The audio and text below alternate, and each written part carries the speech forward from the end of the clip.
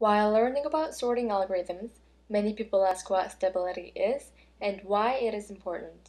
This video will help you understand a stable sort and unstable sort in full detail.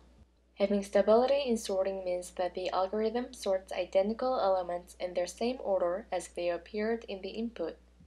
One such stable sort is bubble sort.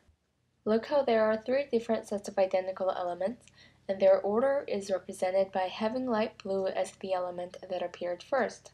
Let's start sorting. As a side note, the elements presented in dark red are being compared, and elements presented in light red are being swapped. Sorting is complete, and you observe that every set has maintained their order. On the other hand, in an unstable sort, the order of the identical elements is not guaranteed to stay in the same order as they appeared in the input. One such unstable sort is quicksort. This is the same set that was used for the stable bubble sort. Let's start sorting.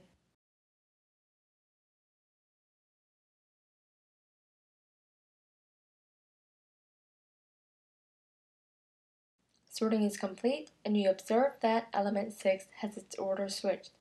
By looking at the initial set, every light blue element appeared in front of its dark blue match.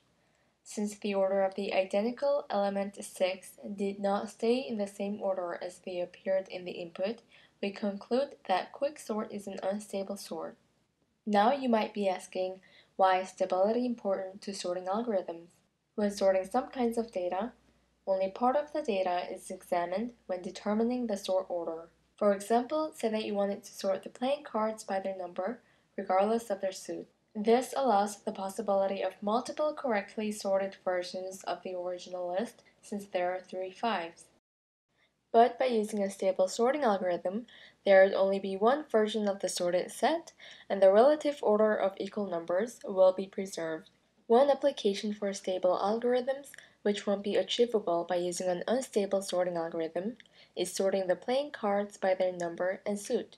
First, by using any sorting algorithm, stable or unstable, it is categorized by its rank. We can use the unstable quicksort right now, since all we want to do is group the ranks in the correct order, regardless of the suit. Sorting has finished, and we see that the ranks are grouped correctly, but their suit is randomly displaced.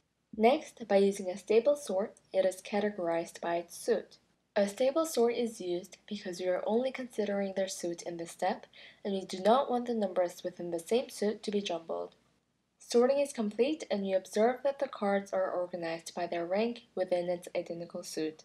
However, if an unstable sort was used in the second step as well, we would get the wrong results. It seems like using a stable sorting algorithm is the right choice, but there are advantages of using an unstable sorting algorithm.